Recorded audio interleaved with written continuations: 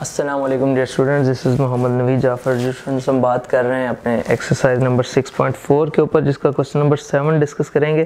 कहता है कि find an equation of the parabola found by the cables of suspension bridge whose span is a meter and the vertical height of the supporting towards b meter। Interesting question है, गौर कीजिएगा। मैं अगर इसकी diagram आपको पहले दिखाऊं तो suspension bridge आपने देखे होंगे जो इस तरह तारों से लटका के बनाए जाते हैं, उनको सस्पेंशन ब्रिज बोला जाता है। तो ऑब्वियसली पैराबोलिक जो है कंडीशन कुछ ऐसी ही बनेगी इसकी। तो वो ये कहता है कि उस पैराबोला की इक्वेशन फाइंड करें जिसका जो स्पैन है, जो आपको स्पैन मिल रहा है उसका, वो दैट इज ए मीटर। ये जो स्पैन है उसका ए मीटर है और जिस हाइट से उसको बांधा गया है वो हाइट है उसकी बी मीटर्स तक। ठीक हो गया।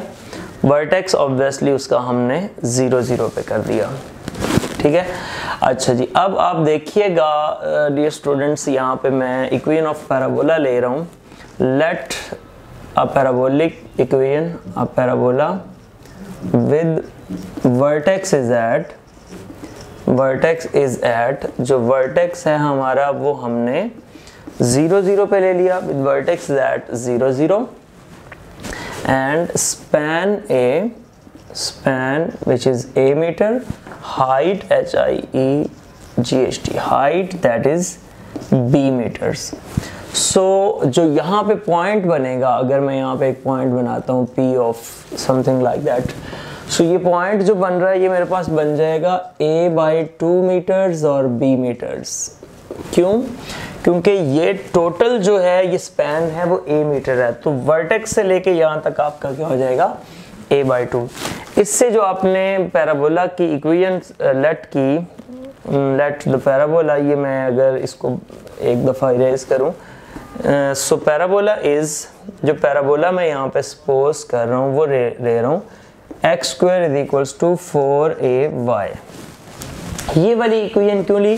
क्योंकि आपका पैराबोला ऊपर वाली पोर्शन में बन रहा है, अपर साइड पे y एक्सिस के अगेंस्ट, तो ये आपके पास पैराबोला आ गया। ए चूंकि यूज हो रहा है तो इसको थोड़ा डिफरेंट कर लें, लेट्स से दैट हम a' कर लेते हैं। अब यहाँ से सिर्फ a' की बच्चों वैल्यू फाइंड करें, इसमें पुट कर दें तो ये आपके पास इक्वेशन ऑफ पैराबोला आ जाएगी। सो आप बता दें एज जो A/2 और B है lies on the parabola, lies on the parabola, चूंकि ये पैराबोला के ऊपर लाई कर रहा है, सो आप कहेंगे कि it must satisfy this equation, that is A/2² is equals to 4a' और ये आ जाएगा b।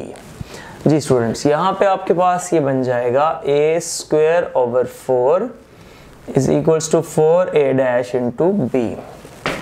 तो ये आ जाएगा A²/16b is equals to a'। सो ये हमारे पास जो वैल्यू बनी A²/16b ये आपके पास आ गई। सो इस वैल्यू को मैं यहाँ पे यूज कर रहा हूँ। So equation 1 implies x² is equals to 4 और a' की जगह पे आ जाएगा A²/16b और साथ आ गया y, तो ये कैंसिल हो जाएगा 4। so x² is equals to A²/4by, that is your required equation of parabola। Okay students, इसी तरह आप नेक्स्ट क्वेश्चन पे थोड़ा मूव कीजिएगा, आपको आइडिया हो जाएगा उसमें क्या काम है। कहता है कि parabolic arc has 100 metre base, वही सेम 100 मीटर इसकी बेस है, and height that is 25 metre. तो जब आप इसको इस तरह से सपोजिशन में करेंगे तो ये 150 में आ जाएगा और इसकी हाइट 25 रहेगी। Find its height of the arc at the point 30 metres the base of centre of the. Okay, same पहले ये क्वेश्चन ऐसे ही करें, ये वैल्यूज़ चेंज कर दें, ये 100 करेंगे तो इधर 50 और इधर 25 आ जाएगा। इसी तरह से सपोजिशन करें, a' की वैल्यू निकाल लें। जो a' की वैल्यू आएगी वो इसी क्वेश्चन में पुट करने के बाद फिर उसका जो आगे वाला हिस्सा है उसमें कहता है कि find the height of the arc at the point 30 metre. फिर आपने ये बेस इसकी 30 मीटर लेनी है। तो आप देखें ना, अगर ये 50 मीटर पे होगी तो यहाँ पे हाइट है, 30 मीटर पे आएंगे तो कोई यहाँ पे आ जाएगी। ये हाइट आपने फाइंड करनी है, उसमें x की वैल्यू पुट करेंगे तो y की वैल्यू वहाँ से आ जाएगी, वो आपके पास इसकी हाइट हो जाएगी। ओके स्टूडेंट्स, आखिरी आपके पास क्वेश्चन है, show that the tangents at any point of the parabola makes equal angles with the line P F and the line P parallel to the axis of the parabola of F being the focus.